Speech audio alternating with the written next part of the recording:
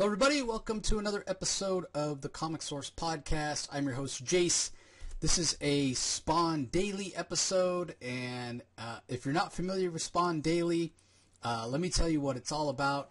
So starting back in 2022, which was the 30th anniversary of Spawn, we thought, hey, we've never read all of Spawn, kind of in the aftermath or maybe as a consequence of Spawn breaking the record for longest running independent title with issue 301.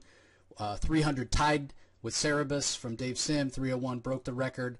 Todd decided to start expanding the Spawn line, so there were some other ancillary titles or titles that were adjacent to Spawn that were added in, like King Spawn, Gunslinger Spawn, Scorched, and along with the regular Spawn title. And I picked up some of those books. I wanted to get on board. I was really excited for what Todd was saying about wanting to really start a more connected universe beyond just the Spawn book.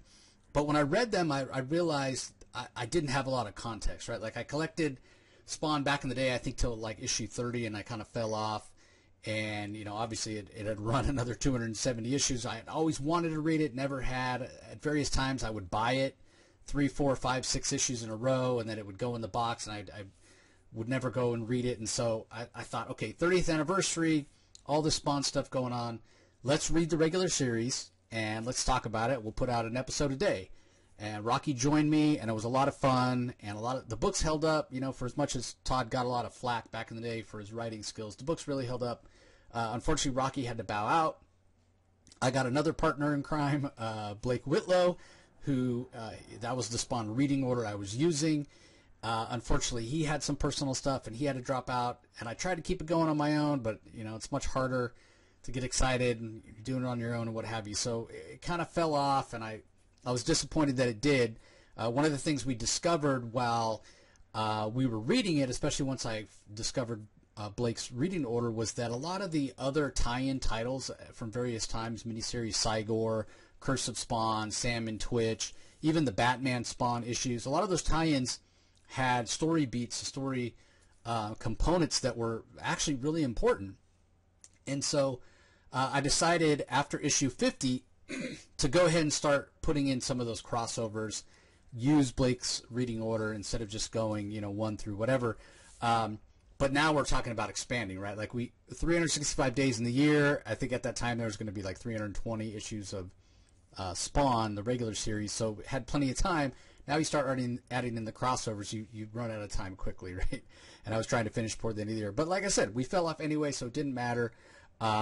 So going forward, we're going to continue. I've been re-releasing all the old episodes, both on audio and on YouTube.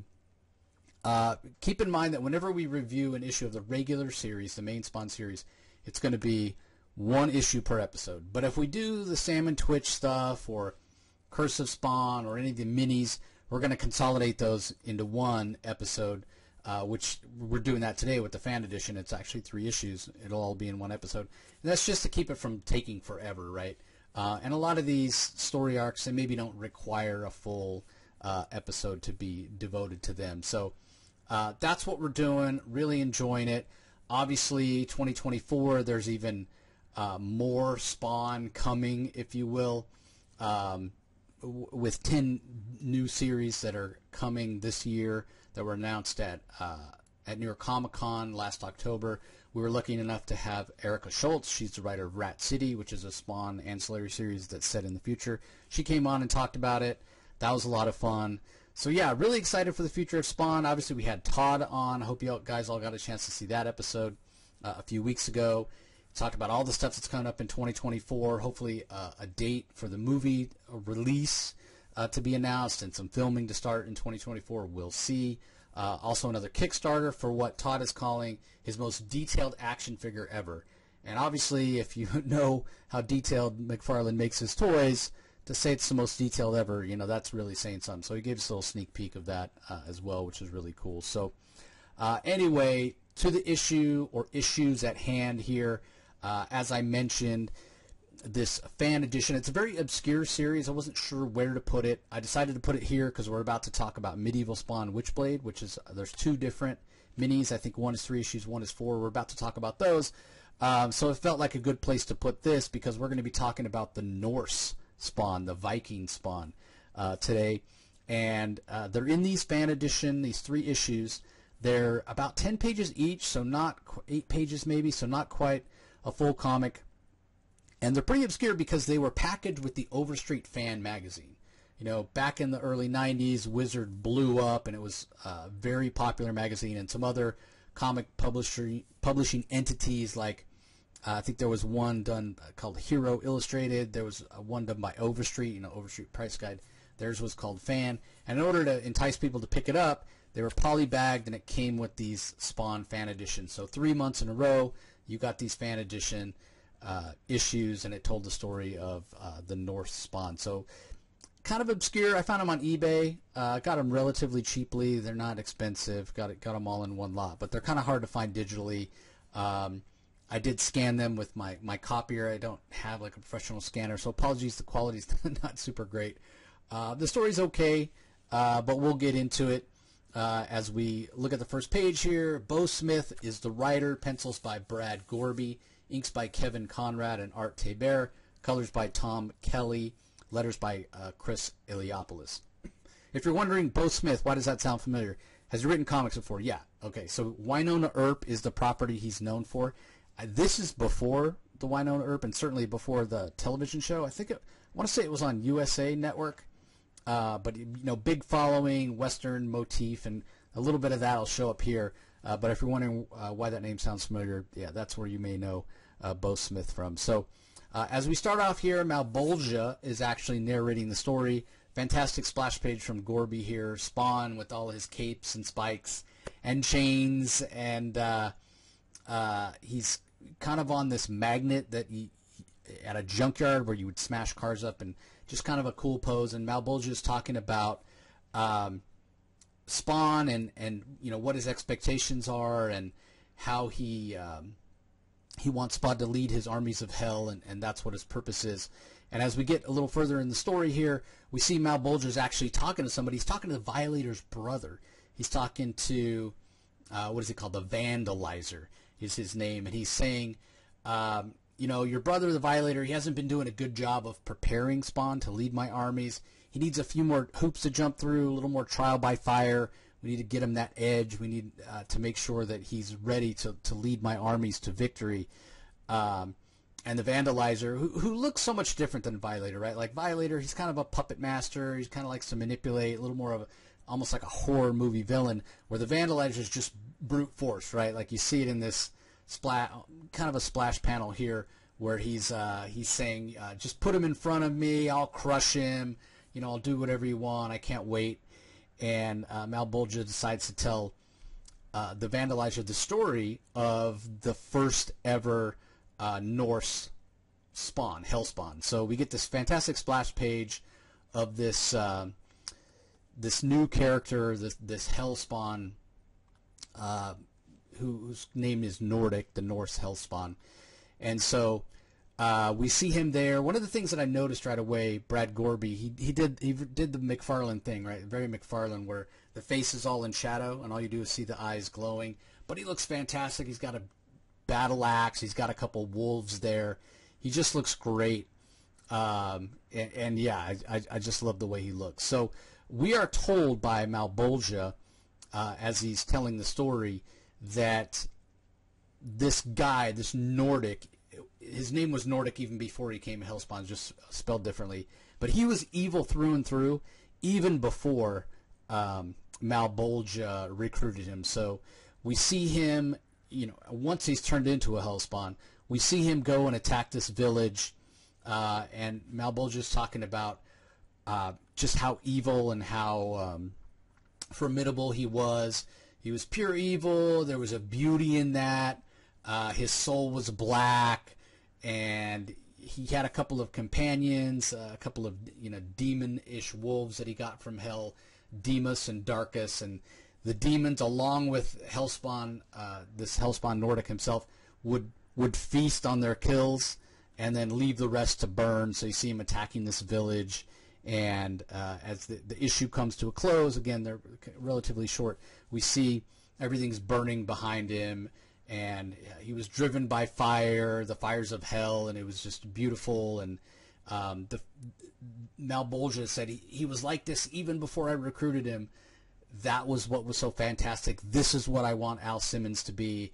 You know, can you help me out? Basically, or not? Can you help me out? He's ordering the vandalizer. This is what you need to do. This is where you need to get Al Simmons to be. So pretty interesting. There's also in the back a little Q&A with Beau Smith. It does give some context to the story. Not 100% necessary, but it does give some context to the story about how he got involved in the project and what have you. So obviously you're more than welcome to check that out if you like. We get to the second issue here. Excuse me. I'm not a huge fan of the cover. It's kind of dark, kind of hard to see. Just looks like some blobs here. You know, part of it, probably my scanner is not picking up the dark colors as well. But see the creative team here. Again, it's Beau Smith writing the story. This time we've got, well, still Brad Girby on pencils, but this time we have Chance Wolfe handling the inks. Daniel Bluestone painted the cover over pencils by Girby, and then colors by Tom Kelly, letters by Chris Eliopoulos. So one of the things, as we get into the second issue here, one of the things I did notice about this 3-issue series from Beau Smith is very much follows that 3-act structure, right, of a typical story that you're going to tell, and very different. Even though these are relatively short stories, they obviously all go together to tell one longer story, but they're all also very much their own thing. Like the first one is an introduction, and we're introduced to Nordik, and we get some fantastic splash pages. The second one here, we're going to focus on the protagonist of the story, the hero of the story, if you will. And then the third one is kind of the resolution. We get introduced to another new character. So pretty interesting. They do feel very separate, but obviously, you know, some of the same characters and, well, all the same characters, really. Yeah, it's interesting the way they feel compartmentalized. Like you could read them on their own, and while it's not the complete story, it does feel somewhat satisfying. But they obviously, you know, join together to tell a larger narrative here. So in the second issue, we get a chance to see, we saw Malbolgia at the end of the story last issue say, yeah, the great thing, he's talking to the Vandalizer, the great thing about Nordik is this is how he was before. I even recruited him. And so we're going to get how he was recruited here in this issue. And we see he's a Viking. He's out there raping and pillaging and murdering and doing whatever. And we see he has the battle axe, and he's you know, on his ship, and he's just doing his Viking stuff. Just pure evil, right? Which is so interesting because you know, he carries that over when he becomes a hellspawn. Just because you're a hellspawn doesn't mean you're going to be evil. And so I do kind of like that Beau Smith brings that in, right? Because it does bring some context. We know Al Simmons struggles with his morality, but generally tries to do the right thing. That's part of the reason that he left his job. He left his you know, black bag job, covert ops, because some of the things he was doing he felt were morally questionable. And so he carried that over as Spawn. He tries to do the right thing. Obviously, there's a lot of trauma he's going through and all that. But he tries to do the right thing, even though it's the powers of hell. So it you know, it goes to show, it's like, just because you got your powers from hell doesn't mean you're necessarily a bad guy.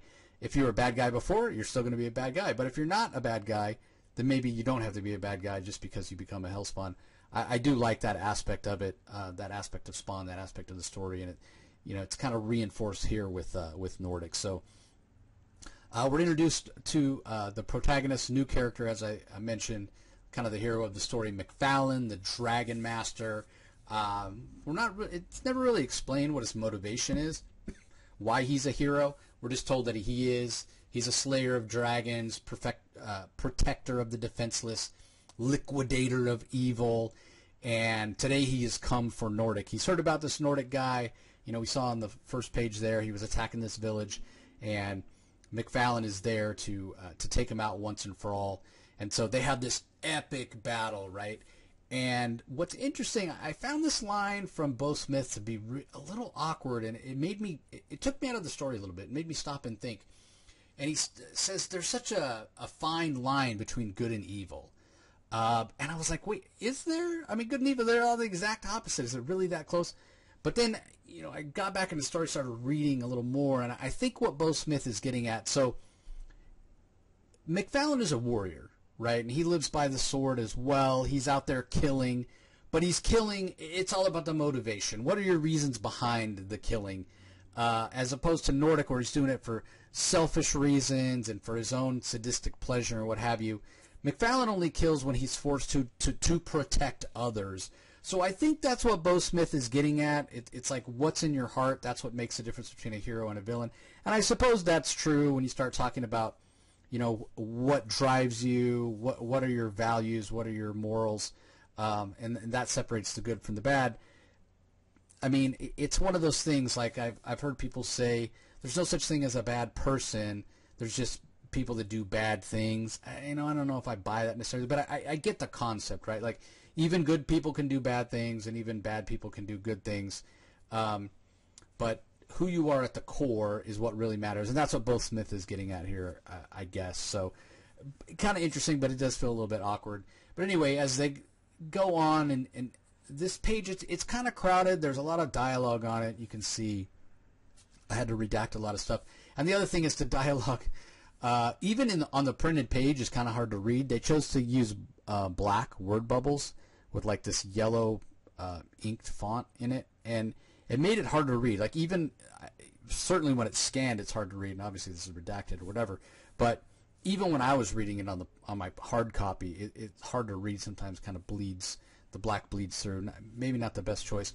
And you know, it is true. You can see in the scans here, this is 1996, very much at the beginning of the computerized coloring process. So the colors look a little wonky, and you know, there was an adjustment period for sure. And so, yeah, the quality of the colors is not the best.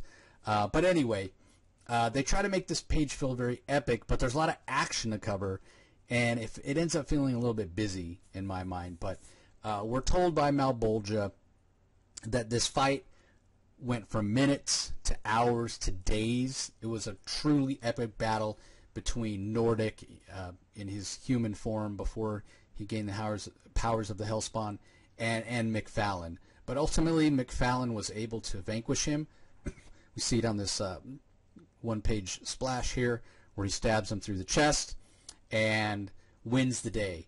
But Malbolgia is not going to let such a fantastic soldier, fantastic potential soldier, general for his army, go to waste, right? So he was watching the battle. I'm sure he kind of had his eye on Nordik anyway, because Nordik was somebody who did such unspeakable, horrible things.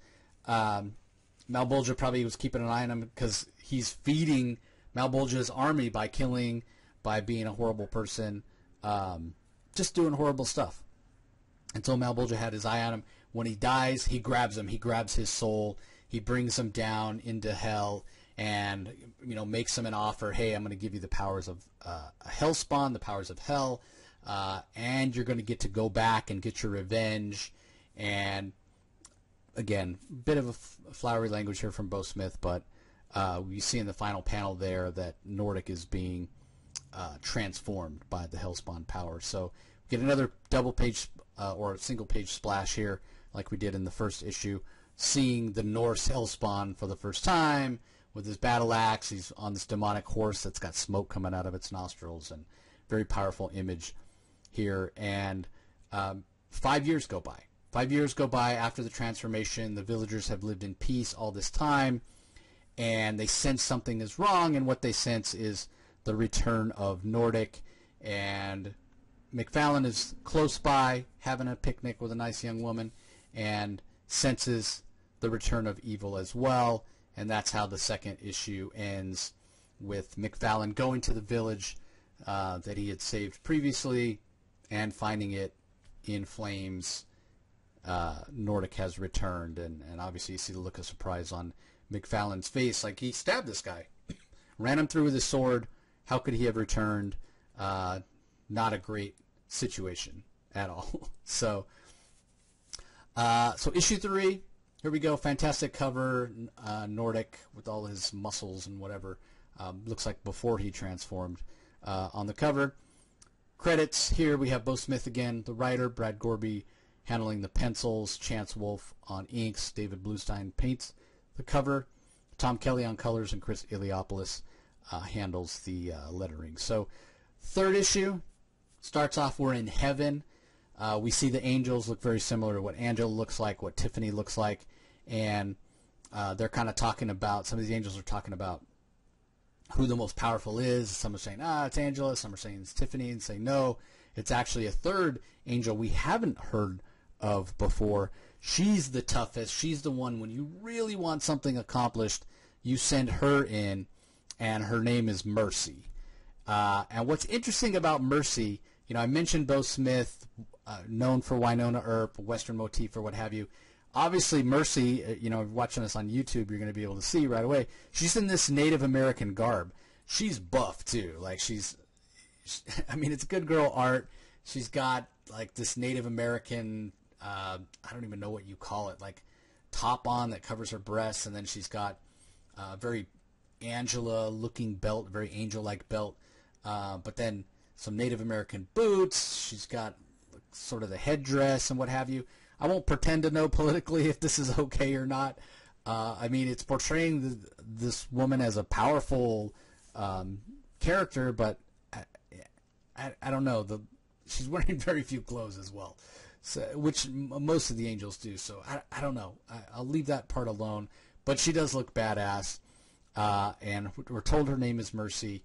And like I said, when the time comes, you need somebody to take care of something, and all else fails, you don't send Angela, you don't send Tiffany, you send Mercy. So meanwhile, back on Earth, Nordik has defeated McFarlane, or at least captured him and tied him up. And he's gloating, basically. He's like, yeah, he's finally got his revenge. And McFarlane's like, hey, I'm not defeated. I'm going to find a way to get out of this. I'm going to cut out your heart. And Nordik gets a big kick out of that. He's like, I don't even have a heart anymore. And so just as Nordik is about to finish the deal and finish off McFarlane, Mercy shows up, starts shooting him with arrows, and Nordik's pretty surprised, right? There's some back and forth, there's some banter, and Malebolgia's relaying these events to the Vandalizer. These things happened in the past, and he worries. He's like, oh my God, my forces have dealt with Mercy before, and the results haven't been pleasing. She's very formidable, and I hadn't planned on Nordik having such a tough test so early on. And so there's kind of a back and forth battle. They're punching each other, they're kicking each other. Nordik sicks his wolves on Mercy, and she's able to kind of defeat them. But while all this is going on, it allows McFarlane to get loose, right, and to pick up his sword. And we see on the next page, after he gets loose, that he's able to kind of stab Nordik in the back. He runs his sword all the way through him, actually, and pretty happy about that, and says to Mercy, let me finish him. And Nordik's kind of grabbing the sword as it's coming out of the front of his chest. It's actually a pretty brutal looking panel. And Mercy's like, no, that won't finish him. The only way to finish him is I have to cut off his head and take it with me. And she says, go to hell, demon. And again, as Malebolgia is the one narrating this, he tells Vandalizer, I had plans for Nordik. I had to intervene. He came to hell just like Mercy wanted him, but maybe not the way that she wanted him. I grabbed him. I brought him to hell so I could use him later. And when that happens, when he disappears, McFarlane's a little surprised. Mercy less so. He says, yeah, slither back to your master. She knows that she didn't get the better of him. She knows that he escaped. But McFarlane, he doesn't know what's going on. He doesn't know about heaven and hell and the battle between the two. And he's like, is he gone for good? Mercy's like, probably not. He'll probably be back. But your life's changed forever. You've been marked by hell. And she touches him and blesses him and says that he has a pure heart of a warrior. And she gives him 3 spirits, she says. I give you 3 life spirits. I guess that means he's going to be reborn a couple times. I'm not 100% sure on that. But she says, yeah, you have the heart of a warrior, and beware of hell because they've marked you now, and, be safe and what have you. And she kind of disappears, goes back to heaven wherever she goes, when she has time off. And Malbolgia, as he's finishing relating the story to Vandalizers, saying, so we don't want this to happen again. This was a mistake. I invested all these resources in who I thought was going to be a great general, but he was tested too soon. Got the attention of Mercy. Mercy came and defeated him. And Vandalizer says, well, what's the deal? Where did he go? What happened to him? And Malbolgia tells him, well, his final chapter's yet to be written. He's still around. I can call on him when I want. Now, I don't know if between when this came out in 1996 and now, what are we, 17 years later? No, longer than that. 20, 30, 26 years later, I think, if I'm doing my math right, 27 years later. I don't know if he's shown up in the meantime or not. So I guess as we're going through the Spawn Daily, we'll find out together. But he is still around. Apparently, Malbolgia can still call on him. But this is just an example that Malbolgia wants to give the Vandalizer. Hey, I don't want these kind of mistakes made. I need you to go and I've invested so much in Al Simmons, just like I invested in Nordik. It didn't work out with Nordik. I don't want it to fail with Al Simmons. Vandalizer, please go and do your best to to make him into the general that I need him to be. So again, kind of a short story, but a fun story. I think mostly where it shines is in the visuals. The visuals are really strong by Brad Girby. I think they're just fantastic. We get several times it's a splash page where it's just beautiful. It looks amazing, whether it's McFarlane or it's Mercy or it's Nordik. They all look fantastic. And it's a lot of fun. Is the language a little bit of its time? Yes. Is a little paint by the numbers? Yes. But is it fun? Yes. It's very fun, adding to the mythos of Spawn. Yeah, it's a little awkward at times with the whole good and evil, fine line between. But I get what Beau Smith was trying to say. And I don't know. I just thought Mercy looked really fantastic. And as I said, a lot of fun. I know a lot of people haven't read it, haven't seen it, maybe not even aware that it exists. But it's a good story. It's fun, like I said. And it fits in with a lot of the themes that are coming out of Spawn, especially with these other series that are coming out. How there's been so many different hellspawns through the years, back in the past and into the future, like Rat City, like I was saying earlier. And it helps lead into the books that we're going to talk about next, which I mentioned it before, Medieval Spawn Witchblade. That's the series. There's 2 of them. One of them is 3 issues. One of them is 4 issues. So those will be coming out over the next couple of days, and then we'll get into some Spawn Wildcat stuff. So again, appreciate everybody joining me as always. If you're checking us out on YouTube and you don't subscribe to the audio-only YouTube channel, I do encourage you to go to wherever you get your podcast, your favorite podcasting app or platform. Do a search for The Comic Source and subscribe. There's thousands of episodes you can go back and listen to if you haven't heard them before. Reviews and convention coverage and interviews with different creators. Going forward, most likely almost all the content that we're doing is going to be on the YouTube channel as well as audio only. But there may be times where things only show up on the audio channel. But again, I encourage you to go and subscribe to the audio channel. And also, while you're here checking us out on YouTube, go ahead and subscribe, ring the notification bell, leave some comments below. Love to interact with people, hear why, what they're enjoying about Spawn, and gives me a reason to do this, that I know there are people that are watching every day. So again, appreciate the support. And if you're listening audio only and you're curious to see the art, definitely go over, check us out on YouTube. Just do a search for The Comic Source, you'll find us, or do a search for Spawn Daily.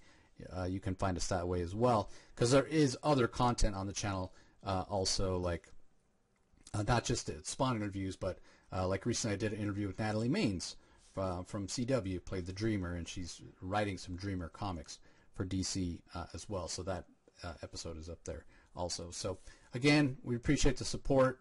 Don't forget to head down to the show notes if you're looking for where to find us on social media. And that's going to do it for this episode. We appreciate you joining us as always, and we will talk to you next time.